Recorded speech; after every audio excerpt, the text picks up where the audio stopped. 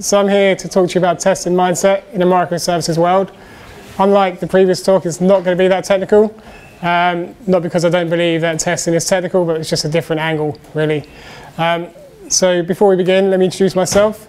I've got 11 years experience in QA, testing, engineering, whatever you want to call it. So throughout that time, I've been a test analyst, QA architect, QA whatever. I'm now a lead QA. I'm a husband and a father to 2 kids, and I'm unfortunately a Sunderland fan, although we have had some good news recently, but I won't bore you with that. That's my Twitter and my blog, although I'm not as active as I probably should be. So before we begin, I'd like to just discuss why we test. This is open to interpretation from anyone, really. Does anybody have any ideas why we test? Anyone want to give any suggestions? Find bugs, yeah, that's a good one. Yeah? Sorry? Mitigate risk. Ooh, nice.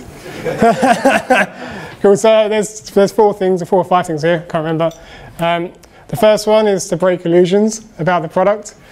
So we've all been there. Developers have said this code works fine, but when we come and touch it and we find bugs.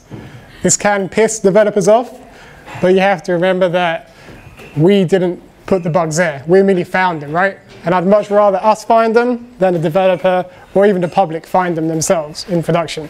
So that's kind of why, that's one of the reasons why we test. We find problems in the product. So kind of similar to breaking illusions, but this is more about finding problems, reporting them to the people that need to know, and letting them make the decisions. To make unknowns known, so we can only test what we know. We can't test things that we don't know. So it's very important to ask the questions and kind of uncover any unknowns and use that to inform what testing we do. To find the black swan. Has anyone heard about the story about the black swan? So many years ago, talking about probably 100 years ago maybe more, maybe less, nobody believed, well everyone believed that swans were white. It wasn't until people traveled to Australia and they found hundreds of thousands of black swans that people thought, oh, our assumptions were wrong there. There are swans that are black. And it's kind of similar to turkeys, right? So if you were a turkey, you'd be coming up to Thanksgiving, you'd be fed every day. And you'd be fed loads of food. You think life is absolutely great. You'd be running around in the fields, playing with other animals maybe, I don't know, until that day comes when you're killed for Thanksgiving. So if you were to use that past data, you kind of assume, yeah, everything's great. I'm going to live forever. I'm going to have this lifestyle forever. Until that day comes when you're killed. So we kind of, as testers, we need to bear that in mind and use that, know that not everything is perfect. Don't make assumptions about things based on past data. Sure, it can guide you, but don't live by it. And finally, we test to understand the product, and we use that to inform our testing. So to help us do that, we have what is often banded a testing mindset, but what actually is a testing mindset. So I'm going to cover some of the things that I think make up a testing mindset, but it's not everything, so don't hold me to it, please. So we have, well, first off, actually, so in terms of the brain, is everyone aware of the left and the right brain? So the left brain is your logical brain, the right brain is kind of your creative, your emotive brain. So critical thinking very much lies in the left brain. It's a logical thing, it's a binary thing. It's kind of like, what can go wrong in this product? It's having that critical thinking about the product, not necessarily accepting what everyone says about it. Planning as well, that's kind of a logical thing to do. How can I test this and so forth. Critical distance, collaboration, experience, and creative exploration. We'll go into a bit more detail about what these are. So in terms of critical thinking, we definitely, as testers, need to think critically about software development so we don't get fooled. So like the turkey, really. So if everything tells us it works, we need to damn well prove that it works. That is our job as testers, right? We need to have that critical thinking. Assumptions are dangerous. We all know what happens when you assume. You make an ass out of you and me. Planning. So I'm not just talking about test plans. We've all been there. We've wrote loads of test plans, made up of test cases. But we need to know full well what we're testing, when we're testing it, and how we're going to test it. If we don't know that, then who knows what we put into production. And similarly, I like to think of us as the headlights of the engineering team. we've got an eye on future items that are coming up in the next sprint maybe, or whatever methodology you're using. We are aware of that, what challenges it may bring to the team, and kind of how we can tackle them challenges. Critical distance, so we've all been there, right? We've all been so embedded in something that we don't necessarily see the flaws. We think, oh, this is absolutely awesome because we've worked and we've put our heart and blood and soul into this. But let me tell you a story. When I was younger, my now wife, so we've been together a while, I wrote her CV. We sent it out to probably like 20 to 30 places, and then she read the CV. Her phone number was wrong. So there was no way for these companies to get in touch with her. But because I was so embedded in writing that CV, I didn't see it. To be honest, that makes a case for maybe shifting left. She could have maybe reviewed the CV before she sent it out. But that was all my fault, apparently. But never mind. But it's very much why I get people to read important emails before I send them. So who's ever written an important email, sends it, and then realised, oh crap, I've said something wrong or something like that. You are too embedded in writing an email. You don't necessarily see the flaws, you don't see the spelling mistakes. And finally, just don't be that cheerleader for the product. Don't just go, hey, everything's great, the developer said it's going to work. Don't do that. That is a bad path to go down. Don't let the developers drive the testing that you do. You should be driving the testing that you do and the testing for the team. So collaboration is key, right? So we work with other teams in the microservices world. We work with many other teams. You need to think of the bigger picture, right? You need to communicate with other teams. You need to find out what changes they're making, how will it impact you, because otherwise you're going to end up in a bad place. You can also find out you may have a problem, right? So if you work with other people who have faced that same problem, they may have solved it, and you can reuse that same steps. And because we are specialists in testing, we know what's happened before, we know what we think might happen, and we can plan for it. We are customer focused, right? And I'm not just talking about the end user, but I'm talking about clients who may consume us and so forth. We know what they're expecting, so we can bear that in mind when doing our testing. And we're also aware of how certain biases can influence people. So let's use that to our advantage. And finally, we need to do more creative exploration. So we thrive on asking questions. My daughter thrives on asking questions. She asks why? We need to do more of that. We need to know more information about the product. We need to use this information to our advantage and uncover any of the unknowns that we may not, well, we don't know, right? And we learn new things quickly because we do want to test software better. We're all here tonight because we care. And because we care, we're one step ahead of probably 90% of the people that we work with.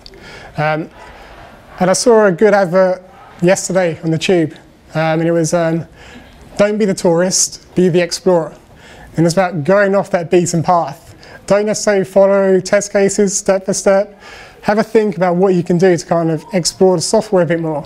Kind of try and break it, you know? Don't necessarily just bash the keyboard, be creative and think about how you can do that. So we're also here to talk about microservices. There's probably many definitions of microservices. Who wants to have a stab at their definition of what a microservice is? Don't jump, please. Anyone? Gareth?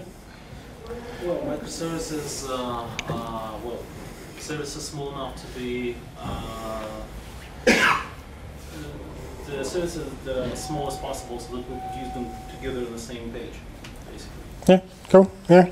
I mean, there's probably many different definitions of microservices, probably not a right or wrong one. But I've kept it really simple. A service that does one thing and does it well, like that's probably the most simplest definition that I could give of a microservice. If you want an expert's definition, that's Martin Fowler's definition. I won't read it word for word, but it goes into a bit more detail about what it is. So we spoke about what microservices are, but there are many benefits of doing microservices, or otherwise we wouldn't be here tonight, and also we wouldn't all be using them in some form or another. So one of the benefits is independence. So the teams are independent, like, free to kind of choose how they develop something. The contracts that they create, it's down to them. They have the autonomy to kind of do what they want in that regards. And similarly, they're free to choose what technology they use. They're not tied to the technology of a whole monolithic architecture. If they find a new tech and it solves a problem, they're free to implement it. And testing. So when it comes to testing microservices, it's not exactly, it's a lot simpler than testing something massive, right? You're testing small changes, you're testing incremental changes, and it's about kind of zeroing in on these changes and being able to test them to the best of your ability to kind of give you confidence that the software does what it should do. And the last one that you can't see is environments. So previously, when working in a monolithic architecture, you'd need to have everything deployed to that environment to test it. With a microservice, you just need that service deployed and any dependencies that you may or may not have. So you can also scale these environments a lot simpler, these microservices. You haven't got to scale the entire stack.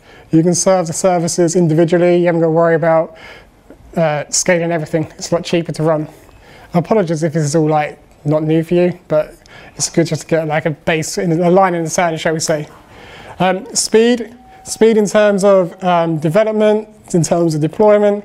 It's a lot quicker to kind of deploy a small microservice than it is when deploying a monolithic service. Previously, when I worked, we would take 2 to 4 weeks to deploy. We're now doing daily deployments, so it's kind of a good trade-off.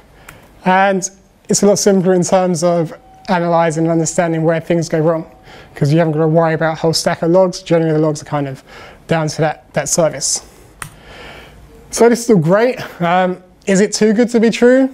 Like, microservices do have so many benefits, but there are challenges.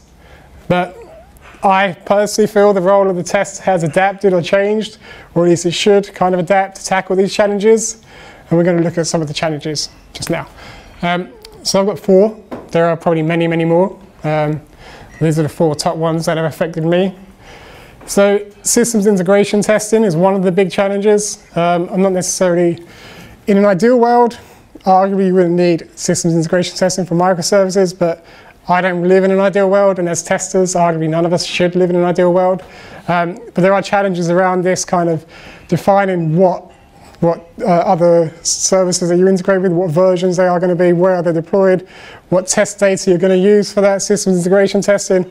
It's a ball's ache to kind of plan that and organize that.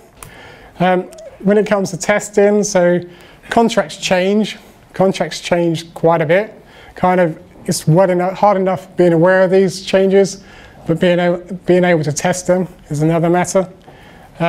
Thinking of the bigger picture, so teams that work in microservices tend to focus on their own microservices. They don't necessarily think of other people that may be consuming them. They become very much us and them. And finally, that last one is tech.